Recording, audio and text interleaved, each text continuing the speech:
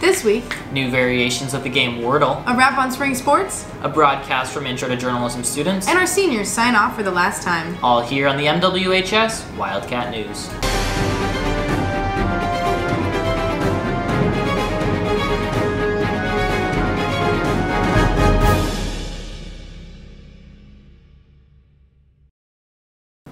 Welcome back, Wildcats. I'm Evan Vaslow. And I'm Riley Cramlish. A few months ago, we showed you the rise of popular word game Wordle. Since Wordle's rise, a number of variants have been created based on anything from music to geography. Quinn Burton and Kira Perez spell you the story. Following the success of the infamous New York Times-sponsored game Wordle, several variations of the game have been released, catching the attention of several students and faculty members at Millard West High School.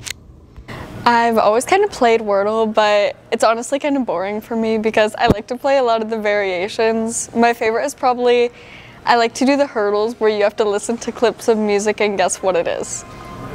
Several spin-offs of the original game have been released, ranging from topics based on Star Wars, football, and even Taylor Swift. However, these games are not only just for fun, but also help students gain knowledge. Every morning in first block, I play Wordle, Foodle, Global, Quirtle, and Taylordle, and I would say that Global is my favorite because it challenges me and it's never the same. Due to Wordle's wide appeal to everyone, faculty members have also taken an interest in these fun and entertaining games. It's got to be kind of a tie between Quirtle and Octortle. They're both very similar. One, you have to guess 4 words. In Octortle, there's 8 words that you have to guess, and you get 13 tries. And they're more fun for me than they are challenging. And I have a couple friends who play as well, so we kind of compare our scores to see how we did each day. As these students and staff members continue to build relationships with their peers and gain knowledge throughout the vast Wordle variants, they hope to continue their daily win streak. This has been Quinn Burton and Kira Perez with the MWHS Wildcat News.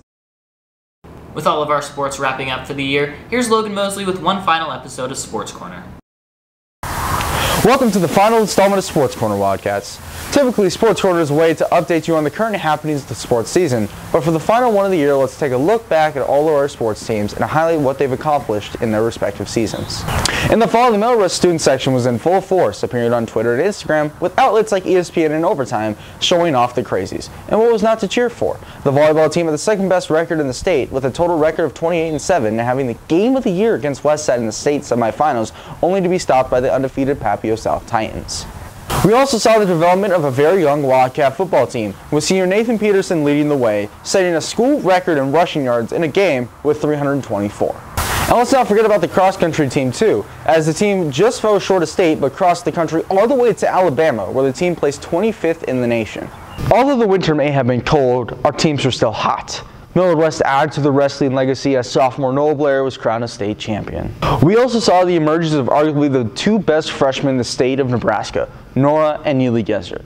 The 2 were instrumental in the girls basketball team's success as the team went from 5-17 to 15-9 and lost in the district championship. And for the swim and dive team, senior Lainey Woodward helped the Wildcats in every way possible as the Iowa commit won the state 1-meter girls diving title. Finally, spring. What a time for the Wildcats. And what better way to kick it off than a recap of the final baseball game of the year from Evan Vaslow and Miguel Paredes-Reyes. For the 3rd straight year, the Nebraska State Championship game saw a familiar rivalry between Millard West and Millard South.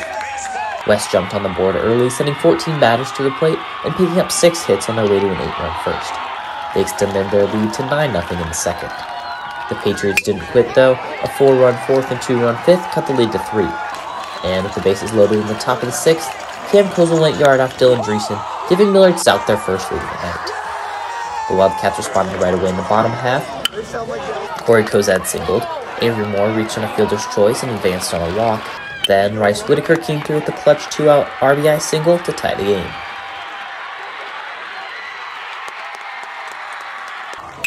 Dreesen shut down the Patriots in the top of the 7th with 3 straight groundouts, giving Millard West a chance to walk it off.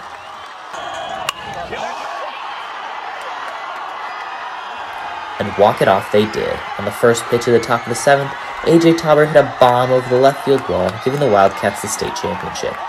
A very successful season for the Wildcats, ended with a record of 31-6 and their 2nd state championship in school history.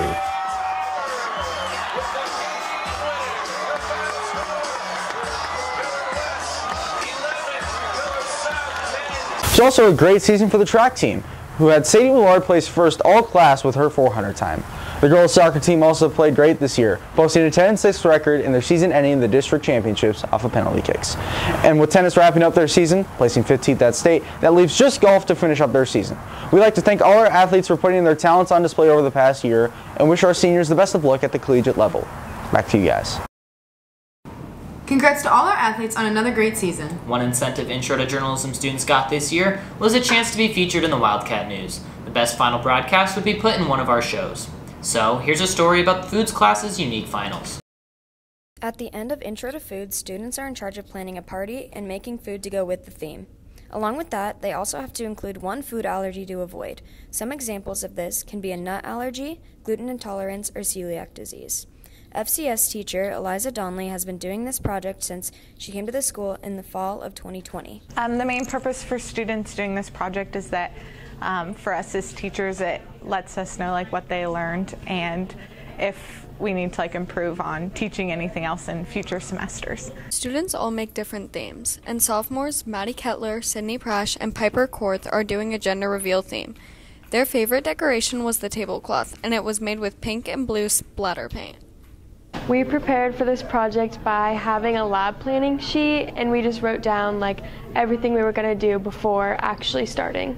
We chose to make cupcakes because we thought the icing would go good with the whole gender thing, and then we could put the reveal inside of the cupcakes. Groups have to make tablecloths, placemats, a banner, and any other decorations to enhance the theme. The menu that is made must include 2 appetizers, an entree, a dessert, and beverages. I think it'll be way more fun making the food because we'll actually be able to share it with the whole class. We're avoiding a shellfish allergy. Another group with sophomores Kinsey Grouse and Jaden Joseph, along with junior Mackenzie Smith, are doing a baby shower theme. They have many decorations for this theme, including cupcakes decorated with blue and pink for the reveal. I'm most excited for making the cupcakes because we've never made them in foods class, and I think the decorations will be really fun. Many difficulties to overcome, from finding the perfect recipe to making the great decorations to go with the theme. All decorations must be made in class, but students are allowed to bring one decoration from home. The students using their class time, a lot of times they kind of just think of it as a study hall and sit on their phones. But then they see the consequences of that when not everything's done. Sometimes they struggle being creative and thinking outside of the box. This project can help teachers discover what goes well and what needs to be improved. A group tried to do a pineapple upside down cake last semester that did not go well. But they just ended up kind of turning it into a crumble, a pineapple crisp is kind of what they ended up doing. So they did a really good job. I kind of was just gotta figure it out. And they did a really good job. After the project is completed, students go from kitchen to kitchen to hear an explanation of the theme, the disease that was avoided, and the nutrition facts of each food on the menu. Although there are obstacles to overcome, there are also parts to look forward to. It wasn't really hard because we kind of all agreed on it once we finally thought of a good idea. It was kind of just trying to figure out what would go best with the gender reveal theme. Both groups were able to complete the project on time, and their food and themes had many compliments by the class. The groups enjoyed successfully making and eating their food at the end. It was a great reward for all the hard work put in. This has been Katie Hughes, Jasmine Robiskevich, and Ada Mattia for the MWHS Wildcat News. In our final story of the year, Samuel Whitaker kept with tradition and interviewed our seniors to learn about their time in journalism. As the school year comes to a close, we wanted to thank all of our seniors on staff. From the bottom of our hearts, thank you for everything that you've done. We will forever cherish your memories. Congrats and good luck on your future endeavors. I'm Evan Vaslow. I'm the co-editor-in-chief of the MWHS Wildcat News, and I'm also one of the anchors. Miguel Perez-Reyes, co-stripe executive producer. Camille O'Neill, and I'm the sports director. I'm Caden Roth, and I am the online editor-in-chief. I'm Brenna Batchelder, and I'm the entertainment editor and the cartoonist. I'm Annabelle Harshbarger, and I'm the online editor. I'm Alexis Behensky, and I'm the opinions editor. I'm Sammy Voislavic, and I'm the features editor. I'm Riley Kramlich, and I'm the managing editor. Joe Ebmeyer, staff reporter. I'm Morgan Weir, I'm the editor-in-chief. And I'm Caitlin Meadows, I'm the news director. I'm Christian, I'm the staff reporter here. My name is Alex Van Gerpen, and I am a staff reporter. Garrett Wilcoxon, and I'm on this car. Well, I'd watched the Wildcat News broadcasts in QT before, and I was like, I can do better than that. And so I joined journalism because I thought I could, and it was honestly a lot harder than I thought it would be. I got a lot of appreciation for all the work that the people before me did to put me where I am today. I got into journalism actually back in 8th grade when I was on the yearbook staff in middle school. I just fell in love with designing spreads and picking fonts and just the entire creative side of journalism I fell in love with. And then when I came to high school, I decided I wanted to get more into the writing side of it and the storytelling part, and so now I'm here. And then I kind of got into journalism by accident. I was supposed to be in a different elective course my freshman year, but that course ended up being full, and intro journalism was just like the next option available. So I took it, and then from there I joined the yearbook staff, and now this year I'm part of advanced journalism. I don't really know what got me into journalism. I kind of just took it out of spite of not knowing what classes to take this year, and then I ended up taking it all year. What got me into journalism was just like the whole recording and video and editing aspect.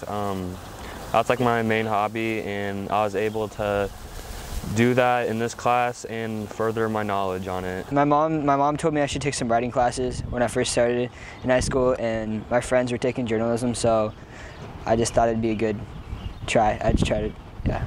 My favorite part of journalism has definitely been just kind of like telling people stories all throughout the school, you know, meeting new people, finding new interesting ways to cover different things in the school, and you know, just all the cool things I've been a part of while on staff. You know, I've been on the sideline at football games. I've got the privilege and honor to call a lot of great games, take a lot of great pictures, meet a lot of great people, and everything like that.